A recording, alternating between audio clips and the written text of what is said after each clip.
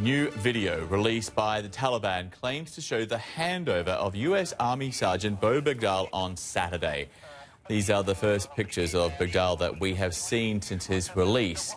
At one point, Bergdahl is seen sitting in the back of a white pickup truck, surrounded by armed men, and a number of other Taliban fighters on a nearby hill. A US Army Black Hawk helicopter lands, and Bergdahl is led to the chopper. CNN has not been able to verify the authenticity of this video. It runs 17 minutes long. Let's get more on this now. Let's go to senior international correspondent Matthew Chance. He's at Landstuhl in Germany. He joins us on the phone.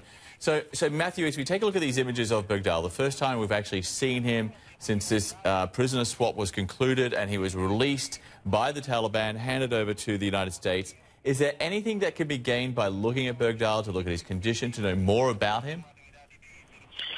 Well, it's difficult to say. Certainly it's the first glimpse that we've had of Bergdahl since he was handed over to the US authorities on Saturday, the 30th of May.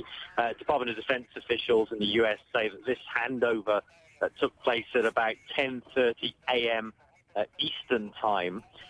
In eastern Afghanistan, near the Pakistan border. In fact, the Taliban has confirmed that this took place in Khost province in eastern Afghanistan. The DoD also said that at least 18 armed Taliban fighters were present during this handover, and indeed, the video also shows a number of Taliban armed Afghan militants in the frame as well. And so, you know, it corroborates that side of the story. In terms of his health and his welfare, he looks pretty gaunt.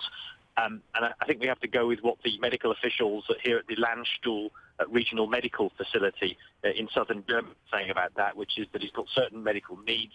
He's in a stable condition, but after nearly 5 years of being in captivity, he has certain medical needs which required hospitalization. Part of his treatment, we understand, is to do with his dietary and nutritional needs. He's somewhat malnourished, it seems, during his nearly 5 years in captivity with Afghan militants. And so, you know, that's the real focus of the medical effort at the moment, along with his psychological state. Of course, there's a great deal of focus being put on Sergeant Bergdahl's reintegration now into society to his eventual homecoming, John.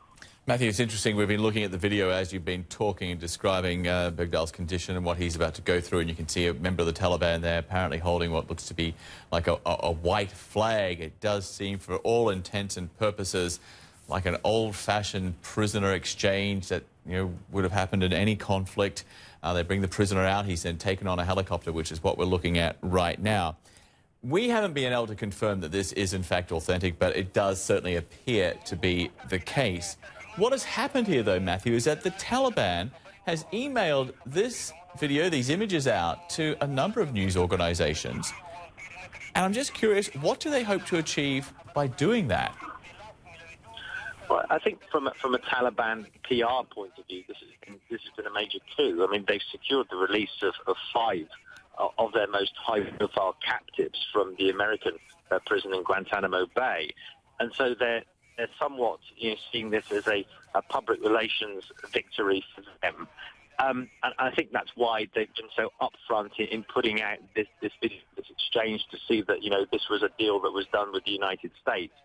Now, in terms of what's happening to Bergdahl from here on in, one of the things that's going to be, you know, addressed during his period, perhaps here at the Landstuhl Medical Facility, is what the circumstances were of his capture. Now, it's already been established by American defense officials that he apparently left his station in Afghanistan back in 2009 deliberately and of his own accord. What we don't know yet are the circumstances in which he fell into the hands of these Afghan militants and the Taliban.